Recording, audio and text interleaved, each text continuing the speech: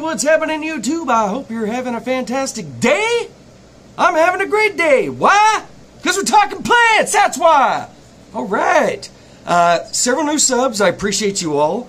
And thank you to all of these subscribers who were good sports about my joke post the other day. Yeah, I was making fun of sponge filters. You know, sometimes I do that. I make fun of plants too, even though I love all plants. So today we are going to talk about, do plants have a lifespan? Do my aquarium plants have a time that they are definitely going to die? Well, yes, obviously they will. The reason I'm having this is I bumped into a forum the other day, and I saw people arguing about if plants live forever or not. I thought it was ridiculous. I got out of there quickly. Nothing can last forever. But I'm going to break down the lifespans of the majority of aquarium plants you're going to bump into. So, what happens to plants as they age? Well, just like humans and just like animals, their cells will start to divide. They'll also duplicate. And the older they are, the slower that process will be because it's getting older. Eventually, the process stops completely. There's no more cell development. And what happens next? You die. All right, so what kind of plants are we going to find for our aquarium?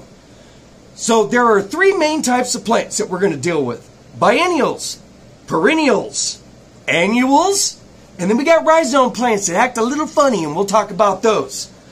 All right, so let's start with perennials because the majority of our aquarium plants are perennials. So what does that mean? What is a perennial? A perennial is a plant that germinates, so they make new plants by germinating. They also duplicate themselves. So we're talking about runner plants, dwarf chainsword, dwarf sagittaria, and of course Balancenaria. So these plants clone themselves and they germinate. Once a year, perennials lose all their leaves, and then they'll grow back. Well, how many times can they do that before they die?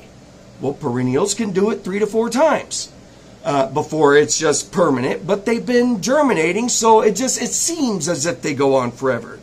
All right, now biennials, those live for 2 years, germinate, and die. What kind of aquarium plants will we buy that would behave this way? Well, cryptocorns, your bog plants, cryptocorns, your sword plants like Amazons, and your Java ferns. Those can live for several years. They can throw runners or germinate. Any of that, depending on how cold it gets. So they can actually tolerate colder temps than your perennials. So they can last for that 2 years and throw runners before they die and come back. And then we have annuals. How long do annuals live? Annuals are a plant that only live for a single season. Just one.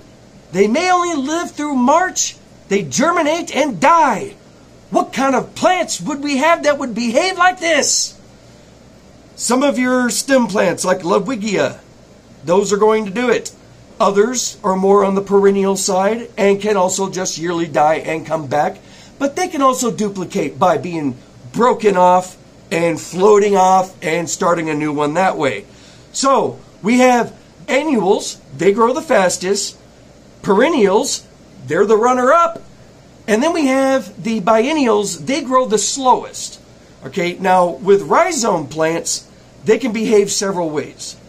Anubias, they do grow flowers if you get them close enough to the surface. And by the way, their flowers are gorgeous. And secondly, when they do start to bloom, leave it alone. It's not going to grow leaves during that whole time that flowering is happening. So Anubias, how do they duplicate? Well, out in the wild, they grow like a vine. All right, and the vine continues to grow and sprout a couple leaves. Now, near the rear of it, slowly, over the years, the tail starts to die as it's going up with it. All right, now they can also be duplicated by snipping the rhizome. So if you've got a rope of Anubias this long, you can go between all the leaves, snip it all in half, and make that many more plants.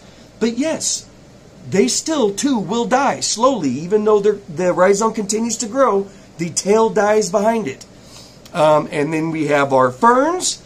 Their leaves can last for several years also, who also grow like a vine, where the tail slowly dies behind it while the front continues to grow. Java fern have a very weird and unique way of duplicating outside of snipping the rhizome. They got a third option happening off the leaves. They grow little spuds right off every leaf and make whole new little Java ferns, little tiny ones. And you're like, how's it going to get like this big? Because it is. So, I'm not always the best at explaining things. So if at any part in here you got confused, just ask a question and I'll be able to type it out in a better format that's more understandable. But I hope that broke it down for you in a way. And we're not going to talk about the terrestrial plants, the giant trees and shrubs, because we don't grow those. Those aren't in our aquariums. And that's a whole other subject, because some of them live for hundreds of years. Our aquarium plants. Some have a season, some have a year, some have 2 years. So keep that in mind, and that's in a nutshell.